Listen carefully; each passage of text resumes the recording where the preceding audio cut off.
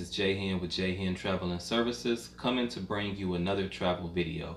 In this video, I'm going to be doing a shorter version of what I normally pack for a cruise. A few weeks ago, I did a live, and if you want to check out a more in-depth, longer video on what I normally pack for a cruise, you can check out that video that I'll leave up here in the notifications, and you'll see the notification bar come by right about now. So if you got a little more time, you can check that video out.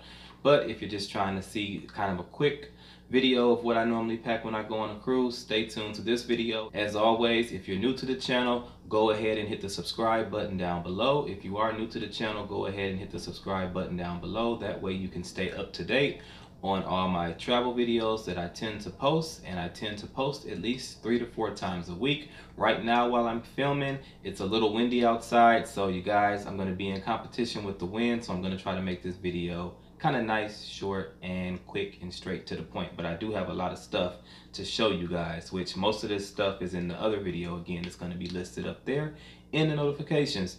And I just want to say too, to check back continually, because I will start to list some of the things down in the description that I actually kind of put here and put together for both videos. So let's get to it.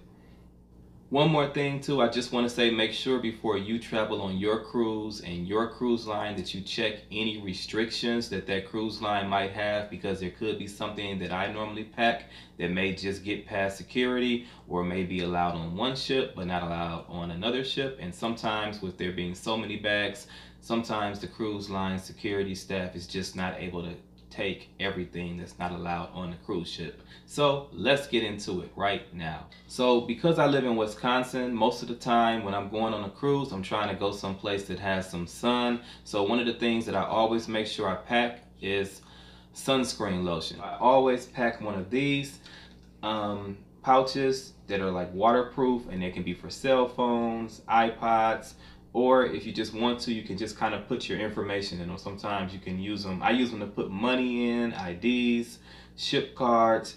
If I have any type of like tickets that I printed out from home and I need to take that on maybe my excursion with me, I'll put that information in here, or like a ship schedule, or sometimes a map of the area I'm in. So I always like to pack these. They can they're good because they can go around your neck, they can clip on to your clothing.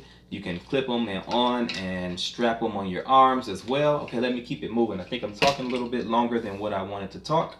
One thing I always pack too, I pack some type of bag tag, especially on my luggage for the airplane and for after the cruise. So that way too, I can get my luggage as quick as possible, especially if you have a color luggage that's kind of popular, or a luggage style that's very popular. You always want to have something like this on your luggage, or tie a bow or a special string, or just get you a luggage that no one else has. It's very colorful, or that'll really stand out. But I always pack a bag tag on my bag so I can find my stuff quickly as possible. Always take a good old selfie stick.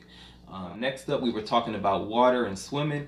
Because I have Samsung phones that charge wirelessly and they are water resistant, sometimes I've noticed in the past that if I do take my cell phone into the water, a lot of times when I get back to the room, the charging port may be wet and it won't work for a while, or a few hours, or sometimes a few days during the cruise. So I always typically pack one of these, a wireless charging base.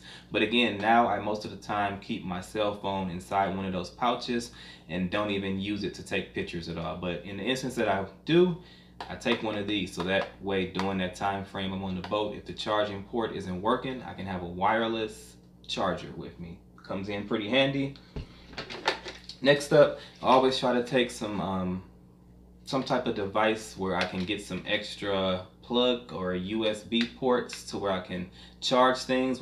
Another thing that I typically take too, I take a travel wallet. As you can see, I don't use this for everyday purposes, but if I am traveling, a lot of times I will use this because I can fit my passport in there. Next, I do take, some wipes. These can come in handy too, if you're out on the beach, if you're out doing some type of excursion. Next up is just, on the cruise ship, they tend to have like, small mugs, maybe 6-ounce mugs or something like that. But again, sometimes when you're sitting down, you're eating at the buffets, you might not feel like getting up, or you may want to go to a different part of the ship, and you may want to have enough coffee or tea to last you for a while. So I typically take some type of thermo. I'm not a coffee drinker, but I am a tea drinker, and this can just help me from having to get up to get something to drink or carry 3 and 4 glasses back to the table at a time. Or it helps me to be able to go around the ship without having to spill my tea. So I tend to pack a thermal cup with me. Also, I tend to take a water bottle with me for the excursions and just to have around the ship, because most of the time you're getting your drinks up on the Lido deck. So if I want to fill it up with water or lemonade or juice, I tend to take my own water bottle. As well as recently on my last cruise, I took this. I got this nice water bottle holder, and again, this is pretty good because it has a strap where it can strap on you, as well as it's good for walking around the ship and getting off the ship, because then I can be hands-free too and just let that just kind of hang while I'm holding my camera or just walking around sightseeing, picking up stuff, shopping and things like that, or if I'm out in the club at nighttime dancing. So it's pretty good and convenient because my water bottle fits in there and I'm good to go, hanging on my neck, and I can just, you know, be out moving and grooving and having a good time without having to worry about carrying the bottle. Next up, it's very important to look at your cruise restrictions and what's allowed, but most times, most cruise ships do allow each passenger that's 21 and older to bring a bottle of wine. So I do make sure that I pack my bottle of wine, unless like this week I'm going on a cruise and I got the unlimited beverage package. So I don't think I'll take a bottle of wine. I also tend to take like my own corkscrew, and I've noticed that this kind here that's embedded in plastic, or if you can find just a plain plastic corkscrew altogether, you might be able to get that through security or TSA.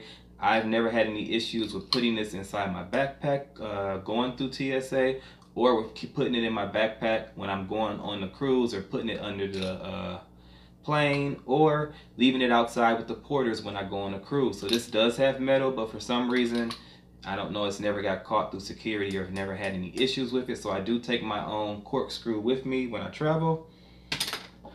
Some type of camera device, I tend to take my GoPro. Next up is I tend to take an wireless clippers or shavers. Also, to protect from the sun, I tend to take a hat, some type of hat, you know. So, on the deck of the cruise ship, or when I'm going out or on the islands and things like that, I do tend to have a hat, you know, to block the sun. Next up, I gotta make sure I pack my swimming gear, you know, and then along with that, I tend to take a pair of sandals and a pair of water shoes. Also, I make sure I take a poncho with me. Next, I do tend to take my own goggles, and I take my own snorkeling gear. Next up, I always pack a backpack or some type of smaller bag with me when I'm going on a cruise. And then I also have this, I call it like a camelback or a waterback. But if I have space in my suitcase and I know I'm doing like a real adventurous excursion, like hiking or biking or horseback riding in the heat, I would take this, just because that way I can have water and easy access to water while this is strapped on my back. And so it's very convenient because I can just fill it up with water or juice or whatever I want to hydrate myself with on that day, and pretty much just drink like this. And again, hands are pretty much free, and I can be active if I'm riding an ATV, dune buggy. And then it's also very convenient too, because it does have pockets and storage space on the side where I can store things too, to where possibly on that day that I take this, I can leave my backpack behind, because again, I can store things inside of here.